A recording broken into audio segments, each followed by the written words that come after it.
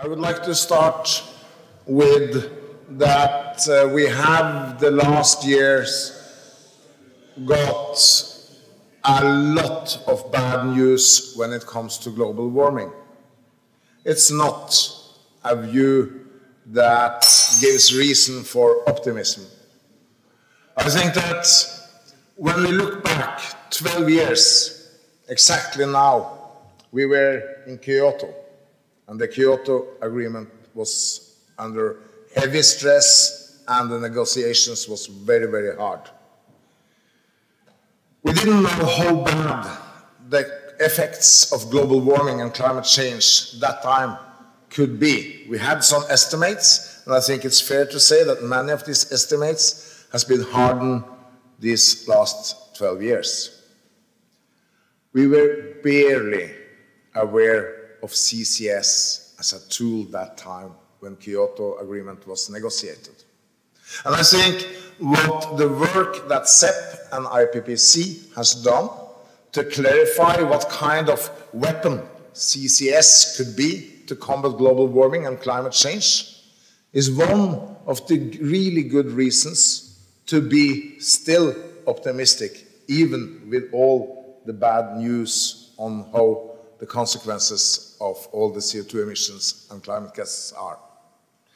I say this because we will now go in the next week in a very complicated and very, very interesting situation with negotiations that is extremely difficult. In our work in CEP, we want large-scale deployment of CCS by 2020. And I think it's important to emphasize that the target of the negotiations in Copenhagen is only until 2020. That gives us not the predictability that we would like to have on the political and economic framework for CCS after 2020. But still, I hope that if we look at the international climate negotiations as a big construction that we need to build, we will get some very important bricks in place during Copenhagen.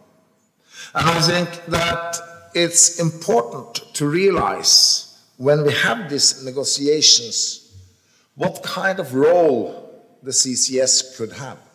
And I'm very, very happy that in the technology platform, when we picked the criteria for the 10 demonstration facilities in Europe, that the advisory board was so clever that they included that at least one of them should be tested out with co-firing or with biomass alone. Some of you have heard me talking about CCS and bio before. I must say I'm very, very glad for the work that the IPPC does to see if we can use this technology to go carbon negative. We're communicating towards an environmental society that is very skeptical to CCS. In our Belluna room at the Bella Center, we see this every day, that we get a lot of critical questions on CCS. I was very privileged to have Professor James Hansen visiting us in Oslo this winter, and we had some very interesting discussions. Because the last 3-4 years I have been wondering, what if Mr. Hansen is right? What are we going to do then? And I think it's extremely important to create strategies and pathways that don't exclude targets that could go carbon negative. For me, that gives a change in the view only of how I looked on the energy and the pollution situation 5 years ago. I was thinking coal industry is the worst polluter.